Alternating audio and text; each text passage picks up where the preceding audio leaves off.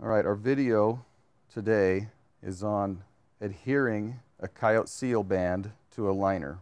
The first thing you want to do is get your liner on your patient and determine the best optimal place for his seal band. Once you've put that band on your patient, you may want to tape it down so it stays still on the liner and try it in and out of the socket. But for this purpose of gluing it on, what we're looking for is where it needs to be and how to glue it on. So we've tried it on our patient and we like where it's at, and what we've done when it was on the patient was made a couple of marks, a couple little tick marks with our pencil on our liner, just like that. And then I went around here on the back and I made a couple of marks. They're hard to see on the screen, but this band is fairly straight running all the way around my liner. If you had some kind of a angle built into it, say it runs in a curve or in a non-cylindrical fashion, where it starts lower and comes up higher, I would make tick marks at the beginning lowest area and then the highest area, and then when you lay it back on, you'll get it right back where it was when you had it on the patient.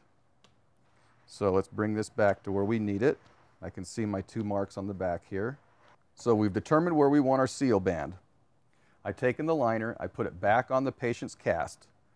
If you happen to not have the patient's cast, find a similar suitable cast to roll your liner onto so you can get that nice cylindrical shape that needs to be for this band to sit on, or possibly use a liner stand. Maybe you have one of those in your shop, one of those black tall liner stands, and that would work real well to roll the liner on it in that conical tubular shape so you can get this nice round, slightly stretched out appearance, so it's as similar as close to can be as it sits on the patient.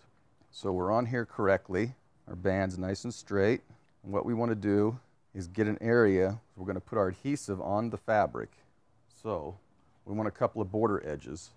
So we're going to take electrical tape, which is a vinyl tape, and it works really well because the adhesive back doesn't leave glue or adhesive on our liner, and the face of it is solid, so silicone won't soak through it and get into our liner. So use a vinyl tape, and in this case electrical works just great, and then run your tape right next to the edge of your seal band. Say within about a 1/16 of an inch. Get nice and close on that. It doesn't have to be perfect. The one thing you don't want to have is the tape overlapping the seal band.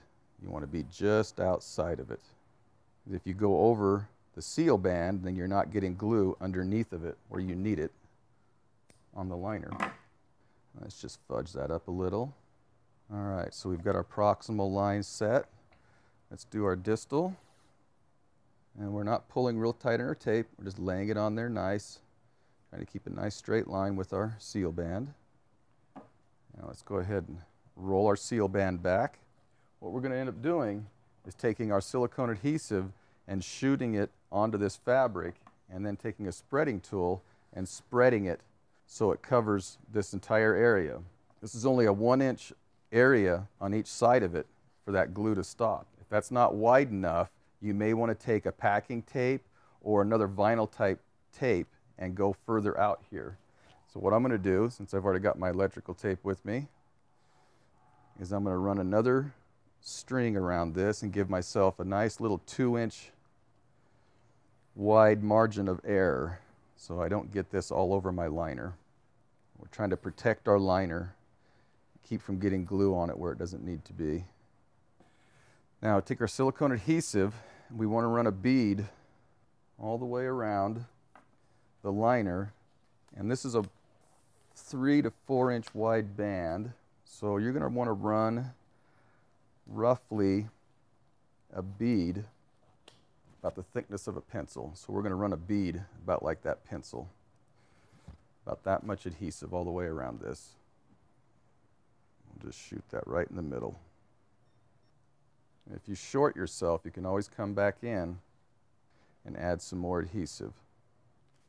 You definitely want to use a silicone adhesive because it bonds silicone to silicone. Regular RTV silicone may not work as well as a silicone adhesive. We're going to go ahead and just use a tongue depressor for our spreader tool and lay it on here and just lightly pressure and start working ourselves around in a circle. You can see I'm holding it fairly flat so I can keep working that silicone forward. We'll just keep going around until we get that covered from one side of the tape to the other. We want both sides covered. You don't want to short yourself doing this. Okay, so I've got my center covered really good. Let's run a light bead around our distal and our proximal, because you can see it's kind of dry. You can't have that. It has to be nice and saturated. So this time we won't go quite as heavy because we've got it almost covered. Here on the back side we're almost completely covered. Let's just work on that distal part right now, and then we'll come back over to our proximal line. Now you can see how much adhesive I'm picking up. See that amount right there on my stick? And I'm laying it fairly flat so I can get a nice planing of it on there. Making sure it's running up onto that tape. Nice and saturated. If you short this, your seal band won't stick properly. You have to make sure that you soak that fiber down. That 2-inch wide band seems to be working just fine. Check our proximal edge. So let's roll it around. Just a little bit light in a couple of spots. Not bad. Now I've got adhesive right here, and that's what I'm looking at and working on, and I'm making sure I'm not going over my edges, my tape edges. That looks really good. Everything's nice and coated. So let's take our seal band while it's still wet, open it up, make sure we lay our leading edge and just walk it up there nice, bring it around and let go of it. Now while it's still smooth and wet, we can work our seal band back to where we taped it. Try to keep your hands out of your silicone so you don't get it all over your liner when you move it and roll it. Push that all down, get it back to our edge. I'm up on the tape there. I need to pull that back. I want to be able to see that liner, just like when we taped it on. I'm going to check my top edge again, proximal. Get it right up to the edge of my tape. All right, so you can see little air pockets here. Let's push on those and just push it right to the edge of the tape and evacuate that air. If that air's underneath there, it's not going to stick. So just keep working that air out, just pushing it out, just like that. And you should have a fair amount of time to work with this.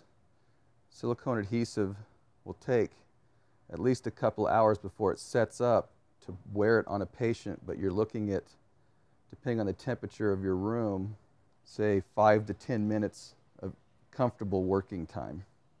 So as we push the air out, we can reset our edge. Yeah, and just keep working your hands over the whole thing. Make sure it's on there nice and secure. Get rid of those air pockets. And with the Coyote design seal band, it's really easy to see them. It's a nice clear silicone band. It's really easy to see underneath of it.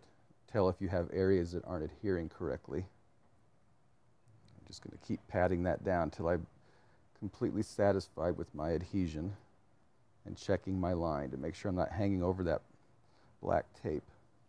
And I'm also keeping my hands away from that black tape so I don't get sticky all over everything, because there is adhesive on our little band area. This is looking really good. A couple little air pockets and that's it. All right, that looks really good.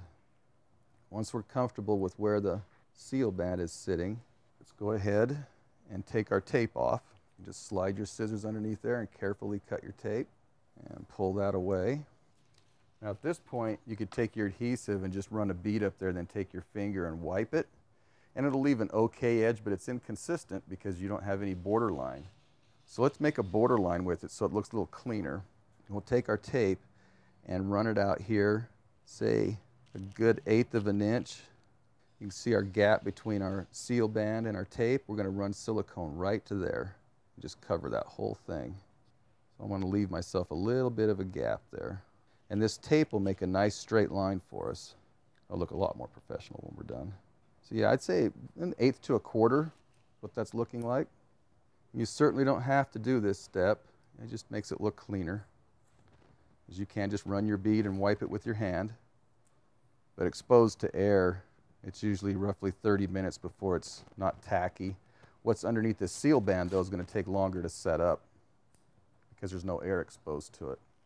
And if you notice I'm wearing rubber gloves doing this, that really does help. And have some kind of a wipe rag with you. So let's just run a nice little bead all the way around this. It doesn't take a lot. So don't try to completely fill this gap in, but don't be afraid to get some on the fabric. You just end up wasting it if you try to fill it. All right, let's do this proximal edge while we got it nice and smooth. We'll just take our finger and just run it around there real nice. We're not trying to wipe it all out, we're just trying to seal that edge right against the liner. So now we're using our finger just like we did the tongue depressor, trying to fill that in. Okay, now I'm going to clean my finger off. You can see we've got some on our band here, a little bit excess. Let's just go right around it and wipe it flat. Just get rid of the heavy pooling. Once this is set up for a few minutes, say give it 5 or 10 minutes, then I would come back and pull my tape off. That's looking really good. I'm making sure that I've got a good seal on that edge too. That's why I'm working this over. Nice and consistent. All right, let's do our lower edge.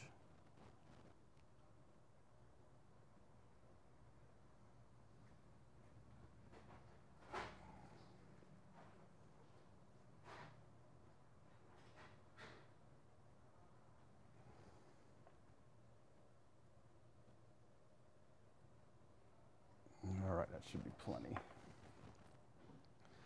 Same thing. Run our finger around, seal our edge. And if you think you're running short, just put a little more silicone on it and wipe it off.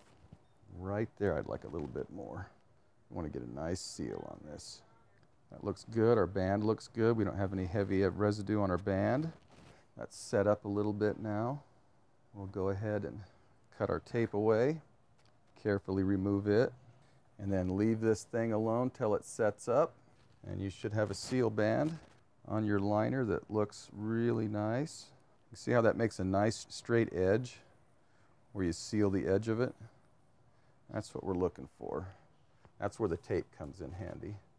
Otherwise it makes it as big as your finger when you smear it around it, but that makes a nice straight line going around the edge of that band. All right, let's give that a couple hours to sit, and we can do whatever we need to with that liner. That's all there is to it.